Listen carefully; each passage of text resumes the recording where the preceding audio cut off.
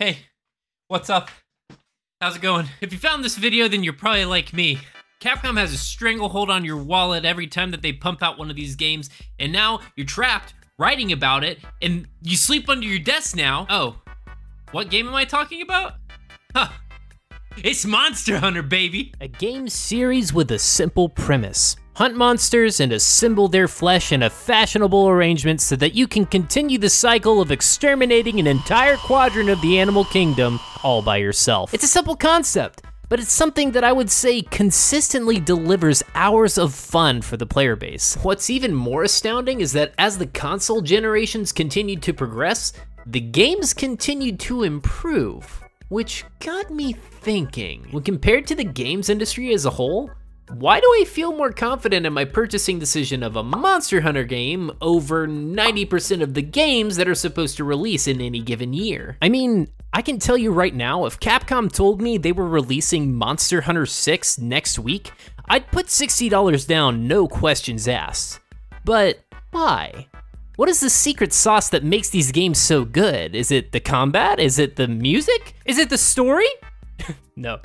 Let's be serious, nobody plays these games for the story. But seriously, the world needs to know why this game has a triangle choke around my credit card. So, ladies and gentlemen, sit back, relax, and walk with me as we go on this journey and unpack the Monster Hunter formula. And also hopefully figure out what secret ritual Capcom is performing to consistently take all of my money.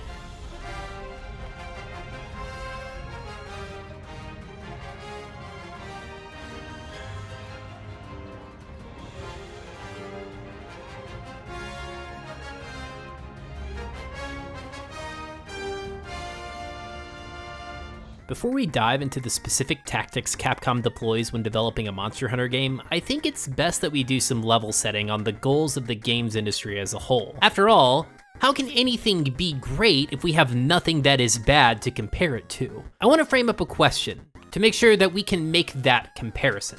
Specifically, I want to answer the question, what is the goal of a games company? The hopeless romantic in me really wants the answer to be to make timeless pieces of art. Games like The Binding of Isaac, or Hollow Knight, or Bastion, or Super Meat Boy. But the sad reality is that a development company's primary goal is not to make art. It's to make money. Now, don't get me wrong, without an artistic vision, some of the games that I listed above would have never gotten off the ground. Without the gorgeous Disney-era animation, Cuphead is just another bullet hell, and without the specific combination of meat and boy, Super Meat Boy is just another puzzle platformer. So, a good mind for art can elevate a game. But the reason companies want a game to elevate at all is so that they can sell more of their game. By selling more of their game, the company can make the studio more profitable to make even more games and make even more money until you have so much money that you can finally achieve your dream of still being unhappy. But at least you've got $1 billion. The point is that without some base level of monetary success, the studio as a unit may not have the means to sustain itself. That means no more games and no more opportunity for anyone to produce art at all. This may seem pretty simple. In fact, I can hear you saying it now. Yes, you small 200-something subscriber YouTuber person. Thanks for all the subs to everyone who's new here, by the way. It's obvious that studios need to make money, but what does that have to do with the current game development landscape? More importantly, what does that have to do with Monster Hunter? Well, kind of everything. You see, throughout history, humans have gotten really good at optimizing processes, especially processes for making money. A good example would be Henry Ford and his creation of the assembly line. He gave everyone one specialty and said, you put the wheel on the car. And if you, the employee, started to ask questions about how doors work, Ford would personally come down to the assembly floor and smack the shit out of you with a car tire. You specialized in a task. And what these specializations did was increase Ford's competitive advantage and profitability amongst car makers. The fruits of his labor is that Ford became one of the wealthiest men in history, and Ford Motors is a Fortune 500 company because they found a way to save costs, increase efficiency, and thus make more profits. The concept of increasing profitability applies to the games industry as well. In the past, the games industry viewed games like a product. They sold you a cartridge once, and the goal was to keep the development costs under the selling price of the game to turn out a profit. Well, Like Ford got smarter about the car business, game companies got smarter about how to extend the purchasing opportunities for a game, and thus, the games as a service concept was born. With the introduction of the games as a service monetization philosophy, companies now had access to two different options when deciding how to monetize their games. The two philosophies being the traditional selling a single narrative experience for one lump sum, also known as games as a product, or periodically releasing content to players for money, or games as a service. Examples of games that follow the games as a service model would be things like Destiny, Fortnite, or Dauntless. These are games that'll sell you some kind of seasonal pass that'll give you rewards for playing the game. Other examples would be your MMO type games, such as World of Warcraft or Final Fantasy XIV, which rely on a subscription in order to access the content within the games. In concept, the game companies publishing games as a service titles will be making more frequent updates to their games. These updates will usually give players more meaningful avenues to interact in the game world and also justify their routine purchasing cadence. As an example, Destiny 2 will include some form of new activity with unique weapons for players to grind out with the release of each new season. Do these new guns mean that I'm finally gonna go flawless in my Trials run? No. But it does at least provide the necessary copium to keep trying with my new slick loadout. God damn it, I'm so bad at these games. Good thing this is a Monster Hunter video.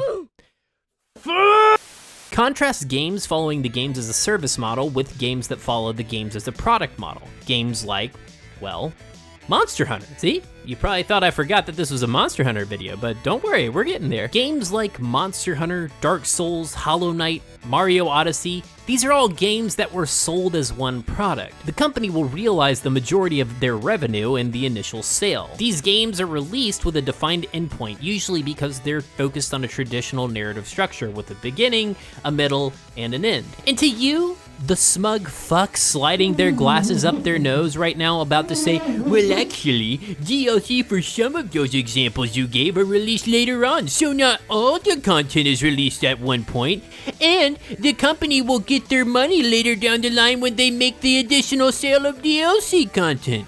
Doesn't that make your point invalid, Mr. YouTube man? Why don't you do me a favor and go outside and touch some grass for a second? Because if you look at these DLC releases like Sunbreak for Monster Hunter, Iceborne for Monster Hunter, like the Ring City for Dark Souls 3, like the Old Hunters for Bloodborne, like the Blood and Wine DLC for The Witcher 3, these are all released under the same conceptual models as their base game. They're not an extension of a service, but a self-contained narrative experience with a defined endpoint. What I'm trying to say is, these companies are just selling you a brand new game. Now, you've probably noticed that I haven't brought up the forbidden third monetization technique, microtransactions.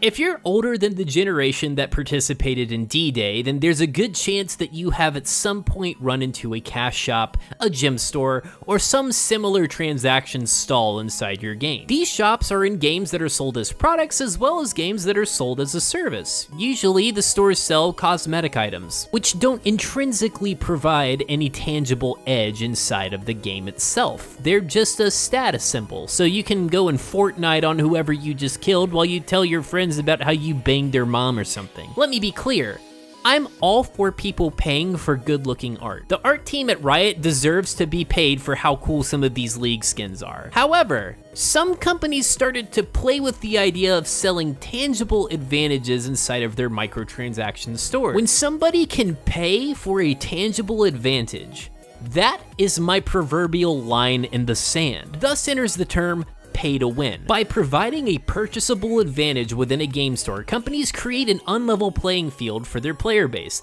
There is an advantaged class of player and a disadvantaged class of player. A good example of pay to win concepts is within Black Desert Online, where you can pay to accelerate your weapon and armor upgrade process. Or perhaps an even better example would be the new Star Wars Battlefield game, where weapon upgrades and equipment were gated behind cards, which were purchasable via loot boxes. So, let's have a talk. A mod to you guys.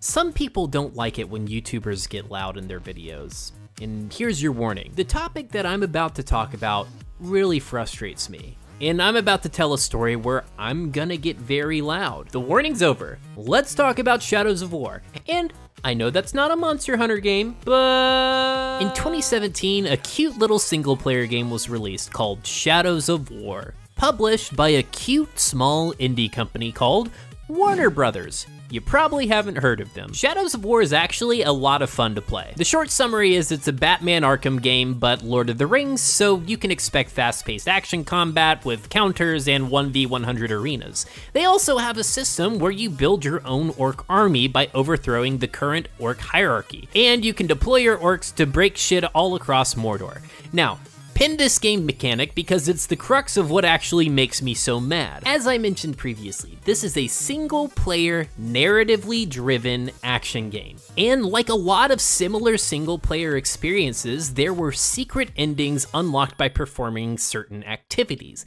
This game was no different. In Shadows of War, you needed to complete 20 sieges, which had 10 stages respectively, where you would pit your orc armies against an invading orc force. And these enemy orcs were tough. To get your orcs to an equivalent level would be hours of mindless grinding in the narratively driven action RPG, where all I want to do is just kill bad guys and experience the story. Or you could go straight to the cash shop and just buy loot boxes until you had a god tier army of unstoppable super orcs. Now, it is my duty to inform you that Warner Bros. Released an update removing the store from the game in 2022, which is definitely a step in the right direction. And prior to this update, you were in fact able to grind for hours and hours to upgrade your orcs to be strong enough to take on these opposing forces. And for some people, the option to grind for the in-game content is enough. But to me, it kind of feels incredibly disrespectful that my options are hours of painstakingly dull grinding, or to pay money to see the ending of a narratively driven action game. It doesn't feel like there's actually any option in there at all. It feels like the options are don't have fun grinding for something stupid, or pay me $100 to see the actual end of the game. That's like if someone cut the last 30 pages out of a book and then told you, in order to get the last 30 pages, you need to write your own 30-page ending that will go through the entire publisher review process. And then once it is publisher reviewed, we will then give you the last 30 pages. Or we can just sell you the last 30 pages in the deluxe package. I can see it now. The advertising for this bullshit would be the novel. Now, with all the pages. I just want to know who the sick bastard was who thought so little of our time as players that he thought it would be okay to monetize the conclusion of a narratively focused game. God damn. Okay, calm down, recenter. Nope, I'm not done. It's also becoming more apparent than ever that some companies are just trying different avenues to offensively over-monetize games. I mean, let's look at this year's current punching bag. Diablo Immortal. In Diablo Immortal, you can literally pay for items to increase the likelihood of getting the best gems, which exponentially increase your capacity to kill demons. Again, yes, you can technically get everything by playing for free, but the chance of actually getting a good gem for your character are so astronomically low that people would be better off buying lottery tickets on the hopes of becoming rich and then paying for a maxed out Diablo Immortal character instead of actually playing the game. This is one component of the things that are monetized in a predatory manner. Almost every aspect of this game is designed to get you inside of the store and spend your money. At least I don't have to pay to change my name though. That would be absolute. What's that on the store?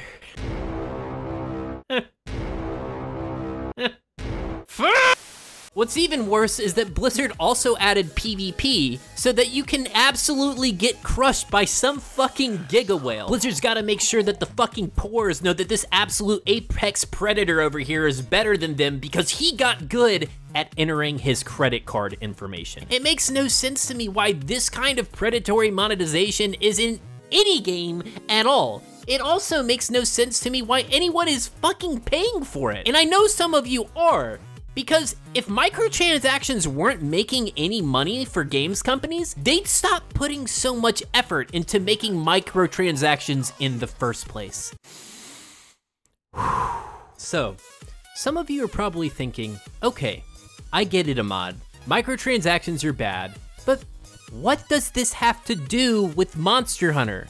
You said this was going to be a Monster Hunter video, and I've gotta say, I appreciate your patience here, but trust me, all of this has a point. You see, I'm trying to paint a picture of how bad some game monetization models are so that we can appreciate what the good games, like Monster Hunter, are doing. In fact, I think it's time that we start talking about the antithesis of the scummy games I've been talking about up to now. Monster Hunter, God of War, Dark Souls, The Last of Us, The Witcher 3. These games sell you a game, and it is complete. When you buy a Monster Hunter game or a Souls game, you are going to get the complete set of encounters and narrative. Nothing is gated behind an additional payment. There are no loot boxes, there's no service fee, it's just finished. Is that to say there is no incremental monetization at all? No, of course not. Some of these games do have cosmetic purchases, like Monster Hunter. You can buy hairstyles and voice packs,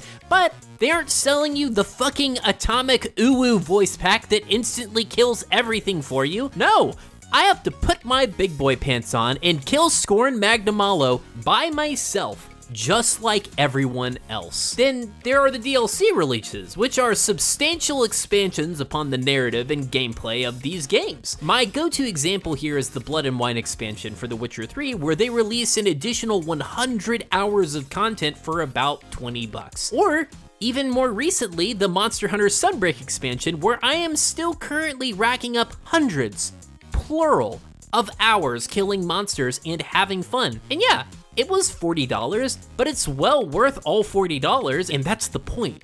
Games in this category aren't trying to scam you out of your money, they're just trying to make a good game. They want you to have fun and keep playing their game and associate their brand with fun and complete entertainment. Okay, so now you see how Monster Hunter is on the right side of history. Finally, he's gonna start talking about a Monster Hunter game! Monster Hunter is selling us a complete experience along with a bunch of other companies who also make quality video games. But there is more to Monster Hunter that makes it stand out as a great game that will always get my money. Now, before I dive into Monster Hunter, I need to preface this discussion because we're like flirting in a lot of different fandoms here, and I'm not trying to step on anyone's toes. This next segment is not intended to compare any other game to Monster Hunter. It is just a list of subjective values that drive me to feel confident that a full price purchase of a Monster Hunter game is a good decision. While I'm listing all of these topics out, I'd love for you guys to think of games that you think also have competitive advantages in the market and drop those down in the comments. Maybe hit the like and subscribe if you've been enjoying the videos so far. And also, if you feel like I'm personally attacking you in your favorite game series, I don't know, don't. Is that an option? Is don't an option? Fuck it. Let's go! The competitive advantage of Monster Hunter is in the sheer quantity of content Capcom will pack into one of these games. I know people who have thousands of hours in Monster Hunter, and that's because Capcom packs so much stuff, not just into the narrative progression, but also into the in-game progression of the game. The presence of an in-game intrinsically makes the game more replayable than other games. For example, take The Last of Us. It's not a secret that the game is a really good game, right? But what happens once you beat the story? You're kind of done, right? In Monster Hunter, you literally are just getting started. In Monster Hunter, you can start grinding weapon sets for every weapon. You can start putting together your in-game armor. You've just unlocked the best part of the game. But before I get ahead of myself, I think we need to address the real elephant in the room. What if Capcom is just putting out a lot of bad content? Which is a fair question, especially if you've never played one of these games before. I mean, infinite bad content is way worse than a finite amount of good content, so let's walk through Monster Hunter and lay out how not only is this a lot of content, but it's a lot of good content. Monster Hunter has a very simple gameplay loop. You are a hunter, and you fight monsters. When you fight the monsters and you kill them, you collect their materials, and then you go and make armor and weapons from said materials. This means that every fight that you take is directly connected to your character progression. As you make better weapons and armor, you also unlock the ability to challenge even stronger monsters. This is a gameplay loop that incentivizes the player to just continuously play the game, but rewards mean nothing if the gameplay isn't fun, right? Well, I'm not gonna mince words here. Monster Hunter's gameplay is fantastic. You get to pick one of 14 different weapons, each with its own set of moves, and they all fucking slap. The weapon design philosophy is centered around what I call a dopamine moment. When you execute an attack that is classified as a dopamine moment, you will feel rewarded based on how much damage it does or how cool it looks, or oftentimes both. When these attacks land, your brain excretes the good chemical everywhere, and for a brief moment, you don't think you need your therapist anymore. Until you die to the Azuchi, then you remember how trash you are at this game. An example of a dopamine moment within the game would be the true charge slash for the Greatsword. The Greatsword is a big weapon that charges its attacks to do big damage. There are 3 phases to charging and 3 levels of chargedness per phase, which are represented by the pulsing glows around the sword. At the final phase, the Greatsword will do what's called a true charge slash, where the hunter will do a 360-degree cartwheel, followed by an overhead slam with the Greatsword. How fucking cool is that? Just tossing hundreds of pounds of steel or bone over your shoulder and laying down the fucking dicking of the century on some poor reptile. I mean, look at what happens when this animation actually connects with the monster.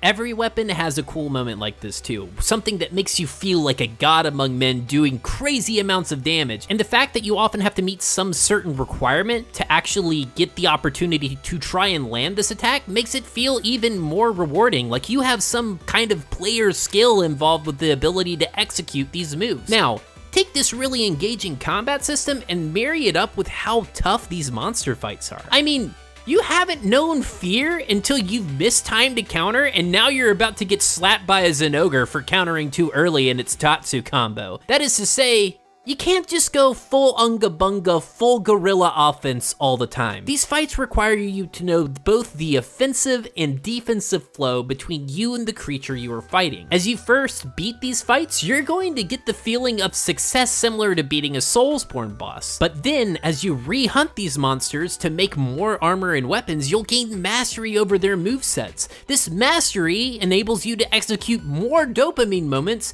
meaning that the more you hunt a monster, oftentimes the more fun you will experience, just due to how fast-paced the combat is. The combat in these games are a masterclass in action RPG gameplay design. It has a simple loop that ensures that players are always progressing towards something while also creating engaging moment-to-moment combat. This means that players are going to be rewarded in both the short term via the combat and the long term via the weapon and armor goal completion. What I'm saying is that Monster Hunter's gameplay is really good. And like I said before, there's a lot of it, but it doesn't stop there. Capcom releases title updates periodically for these games. These title updates usually include several new monsters and event quests. Now, if we think about other games as a service games, they usually monetize periodic game updates, right? That's how they make money after all. Well, guess what? Monster Hunter, they release these updates all for free. That's right, they're using my cold capitalist safe word.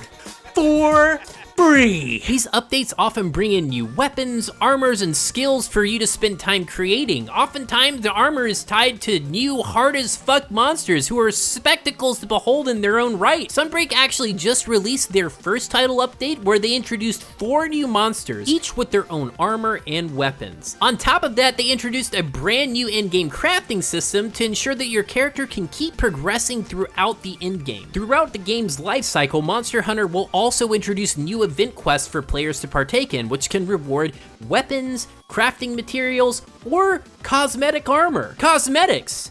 You know, the thing that most companies will sell on their store. They'll allow players to earn those for free in their game. They are actively trying to make sure that players don't have to buy incremental transactions if they don't want to. Some of these event quests are also just really fun nods to Capcom's other IPs like Street Fighter or Okami, or sometimes they've even crossed over with other games like Final Fantasy. So, to recap, Monster Hunter has the following: fun-based gameplay, a complete experience without any incremental purchase, a massive quantity of content to play through, and continuous substantial updates for free to make sure that you can always keep progressing and having fun fighting monsters. Capcom has taken the best parts of both the games as a product model and the games as a service model and bundled them together to make sure that the players are first. Who would have thought valuing your customers would have been a good market strategy? By putting players first, it tells me that Capcom as a company believes that respecting their players' time and producing a quality game is the most critical element to earn money from its customers. In accounting, there's this concept of goodwill. And I know what you're thinking. Really? You're gonna start talking about accounting and business again? We were just talking about dinosaurs. Yeah, but this is my video, so we're gonna talk about things I wanna talk about, okay? There's this concept of goodwill. Goodwill is an intangible asset. You can't hold it, but it's the monetary representation of the value of a company's brand. By giving so much to the player, Capcom is building up huge amounts of goodwill.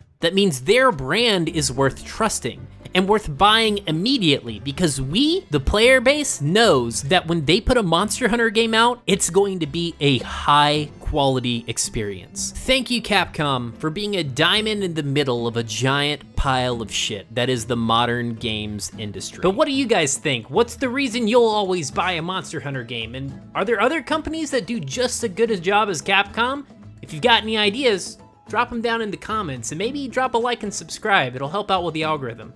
Thanks again for watching, guys, and I'll see you in the next one.